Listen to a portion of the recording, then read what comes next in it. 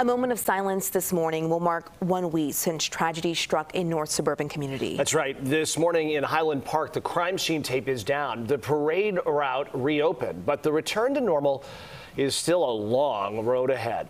We have team coverage on the hope and the healing in Highland Park. CBS 2's Mugo Digwe will give us an update on the victims and survivors.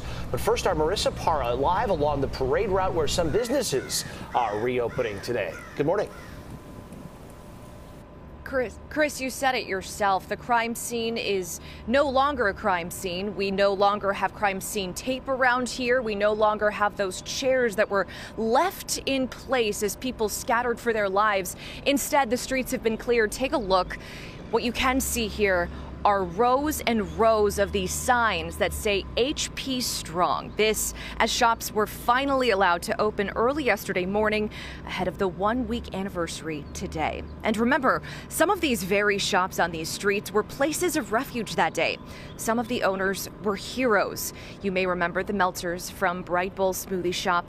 As soon as the shots rang out last Monday, they ushered roughly 100 people, including children, inside their shop and down to the basement for safety.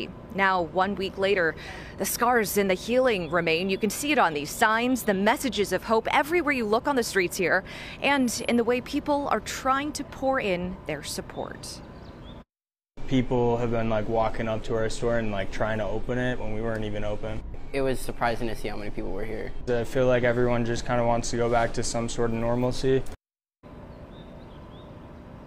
Now, some of the shops that are behind me here did opt to reopen yesterday.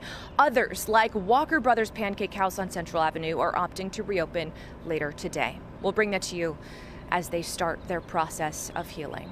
Reporting live from Highland Park, Marissa Parra, CBS 2 News. Marissa, thanks.